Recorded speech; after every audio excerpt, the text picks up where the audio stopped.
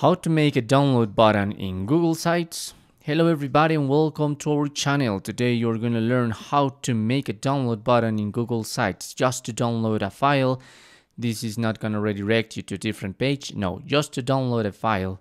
So please watch till the end to properly understand the tutorial, and don't forget you're going to be able to find the website link of Google Sites in the description of this video.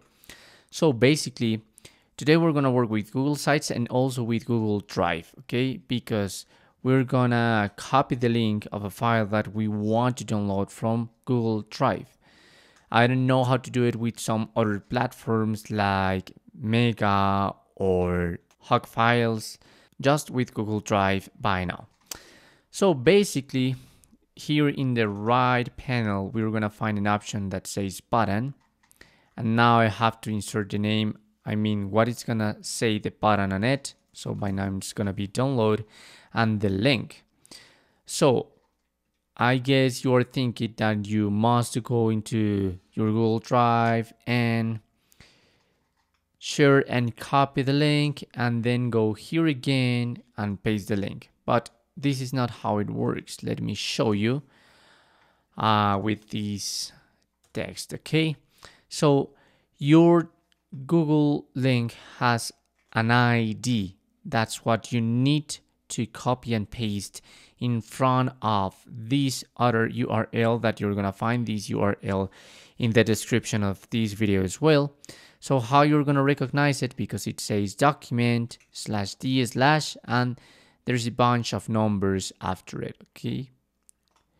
Let me go back again. So this is your ID. Okay, this is what you are gonna paste in front of this URL. By the way, I need to create this symbol here and now paste the ID.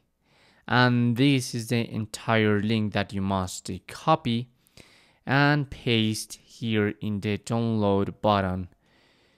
Okay, so I'm going to insert this and this is my download button. So you can resize it of whatever you want. And now if I go into publish, this is gonna work. So I'm gonna click on publish. And now I'm going to view my website and go and check the download button. And there it is. Now I have downloaded the document that I've copied here into my Google Drive.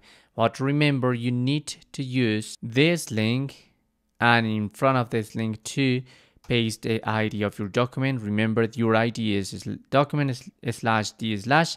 So the numbers that are ahead of the d/, that's your ID.